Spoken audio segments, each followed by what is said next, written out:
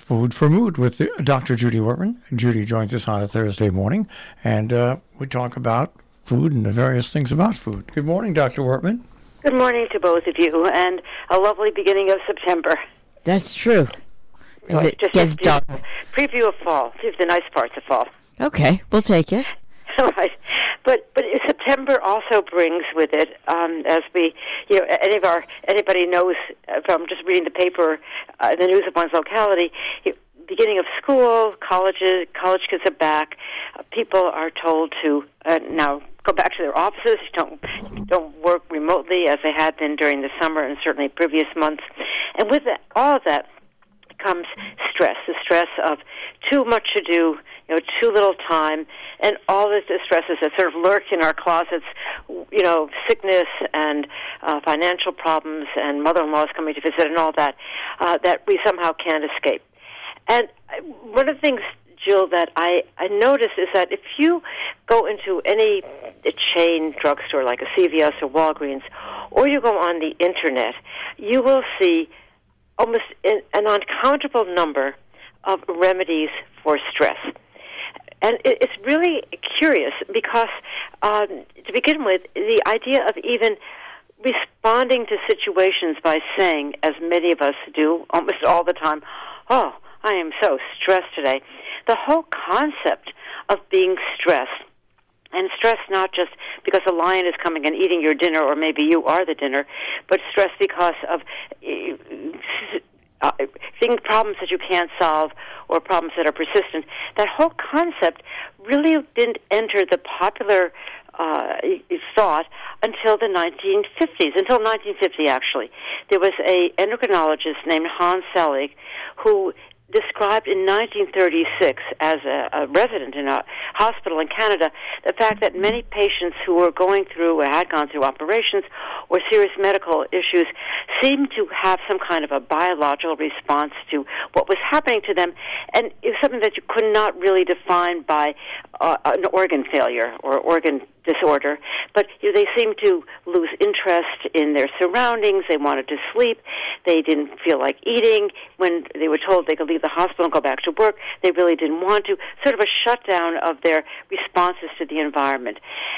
But it took a couple of more decades before the whole idea that you could feel differently, your body, your mind, your emotions, because of what was going on around you, all defined by the word stress, really was not popular. And, it's interesting when you think about it, Jill, when you think about all the calamities that happened to mankind since he first or she first arrived on this earth, nobody bothered using that word stress. And I was thinking about all the tragedies that we read about, with Shakespeare, or certainly historical calamities. You don't hear anybody in Macbeth saying, oh, my goodness, I'm just so stressed, you just killed, my boyfriend or something. And yet, again, it's a term that we're very, very familiar with. So if you feel, and many people do, that you are living a stressful life, all you have to do is go on the Internet or into a pharmacy, and you will find an unbelievable number and types of remedies. They're the obvious ones like, you should be taking more magnesium and more B12 and more potassium and more zinc and more vitamin C. And you should be, eating certain fruits and vegetables to relieve your stress. But more interestingly, you can buy an inhaler, and the inhaler instructions will say, exhale as much carbon dioxide as you can, because if you keep it in your lungs, you will feel stressed. And then you inhale one, is your choice, one of 3 fragrances that should make you feel more relaxed. Or you can get a headband, this is actually more expensive, and put it on your head, and it will send forth gentle vibrations, and the vibrations are supposed to be in tune with your heartbeat and your pulse and your breathing, and just by having those vibrations on your skin, you will feel less stressed. Or there are creams that you can rub on your skin that contain herbs from various exotic places that will simply relieve your stress simply by being absorbed through the skin.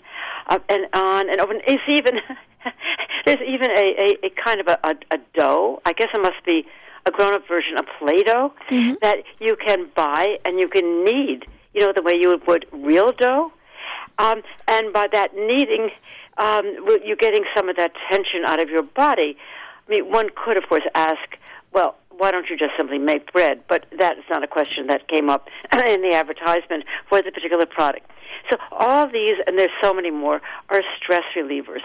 But, what I think all of these preparations and various devices don't really talk about are sort of the natural ways that you can relieve stress.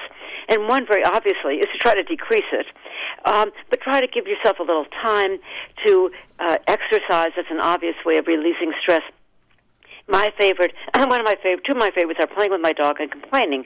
I think complaining is really a great stress reliever, but playing my dog really comes in first or second. And of course, the most natural one, and we've talked about this for a long time, is by increasing serotonin, simply by eating some carbohydrate and waiting maybe 20 or 30 minutes. And it won't take away the stress, it won't take away the cause of the stress, but it may make it possible to cope with the stress a little better.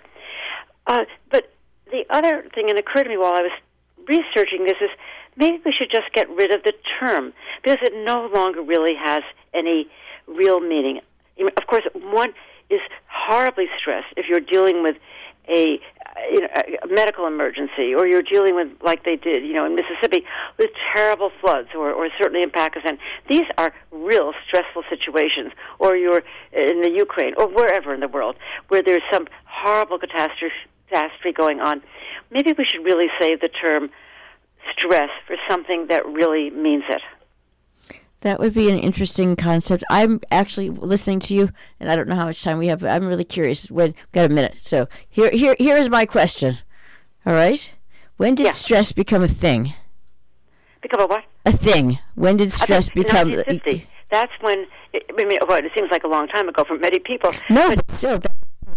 Because we can do history from there another time.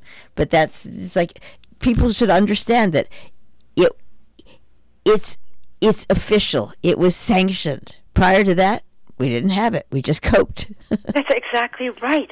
That's exactly right. And there was there's this saying that God gives you only those things that you can bear. Well, I don't think anybody who feels stressed would say, no, that's not really true. Because and again, what really made me want to talk about this is hearing people. Let's say the kids come back to school, and so you walk down the street and you see two college kids, and they say, "Oh, I'm so stressed.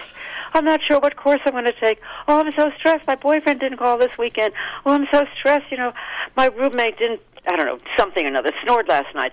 And I'm thinking, come on, you don't really have any idea what stress is, and yet we use that word like saying, "Oh, I'm so depressed."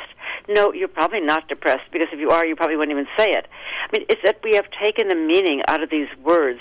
And when you really are stressed, I had a friend who was sure that her computer was taken over by one of those scammers, hackers, that say if you don't pay a ransom, everything is going to be wiped out on your computer, and she really didn't know what to do, and there was flashing lights and sounds.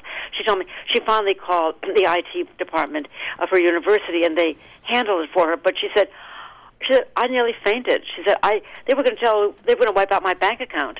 She said, I was, hyperventilating. I was sweating. I was trembling.